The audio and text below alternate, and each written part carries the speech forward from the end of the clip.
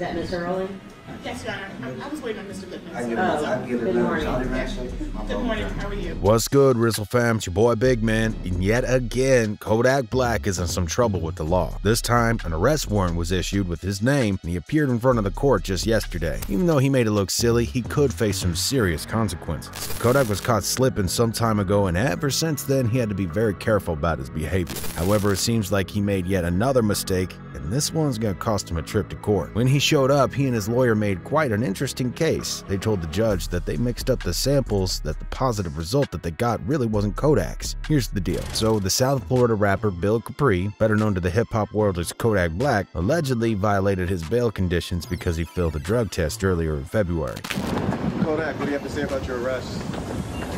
Any message to your fans, Kodak? Wearing a mask and flanked by security guards, rapper Kodak Black walking out of the Broward County Jail Saturday. He did not answer any questions about his Friday arrest in Fort Lauderdale on drug charges. You see, Kodak was originally charged with 1 count of drug trafficking on July 16, 2022, after he was found with 14 to 24 grams of oxycodone in his possession and 75 K's worth of buckaroos in cash. At least that's what his arrest warrant said. The police weren't really sure what Kodak was doing with that amount of oxycodone, but they suspect he was involved in some trafficking activity, to say the least. Regardless, in order to get out of jail for the illegal possession of drugs, he had to pay the bond. But another part of his bail was that he would be subject to random drug tests, just to make sure he's not using them or having anything to do with them. Kodak's lawyer made an argument for his client, then he even tweeted about it shortly after they made a deal happen for Kodak.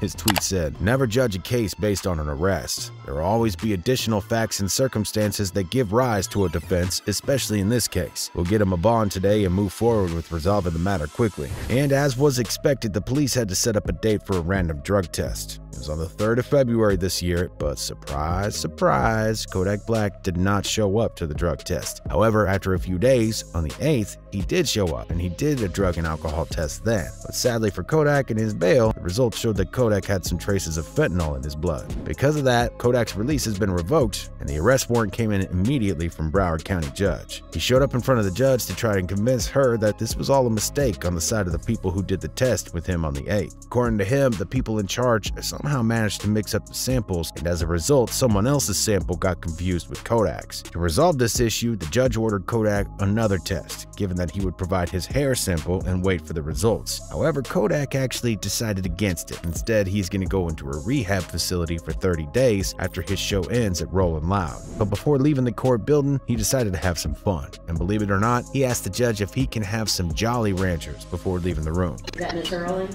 Yes, Your Honor. I was waiting on Mr. Lippin. Good morning. Good morning. How are you? Some people online use this situation to make fun of Kodak. One person commented, "Whatever he does is funny. This dude is literally a modern-day Rick James." And another person made fun of the fact that Kodak appears in front of the court way too often. Definitely not his first time in court. He was strolling around like a regular guy at City Hall. Now the question remains, did Kodak Black really use drugs, or was this all a mix-up? What if he used some other drugs, just not fentanyl, yet he still had fentanyl in his system? It makes something that's weaker, because obviously drug dealers trying to get their profits, so it's a little weak. They put a little fentanyl in it, and it's like a booster almost, damn near. You know what I mean? It's making shit hit.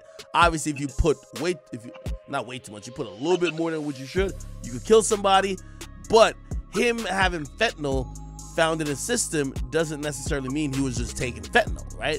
Well, such an argument can be made, and DJ Ack definitely went down that route. If you ask him, there's a possibility that Kodak actually took some other drugs or pills that were either laced with fentanyl or had trays of fentanyl inside of them. If you think about it, that's not illegal, and it's for sure not Kodak Black's fault if that's actually the case. He couldn't have known about it, and the fact that it happened was just bad luck. Then there are others who are perhaps less biased than Ack, given that the two have some connections and they do communicate a lot. One fan online said that Kodak should grow up and leave the petty stuff in the past. It's time to mature. Come on, Kodak, we rooting for you. Keep growing. Nobody want to see you behind bars or worse. I won't tell you how to live your life, but let's be real. Not many people get pardons from the president. There ain't no reason to keep going back. And that is true. Kodak did get pardoned by the former president of the US, Donald Trump. It happened because Kodak gave out $50K in donations, and the president thought it would be suitable to let him go. According to Kodak, the president realized that the charges were petty. He told in an interview, "Trump just fuck with me. Like, I fuck with Trump, and you know, you go through the read, do my shit. I was like, oh man, they ain't even have to send me there.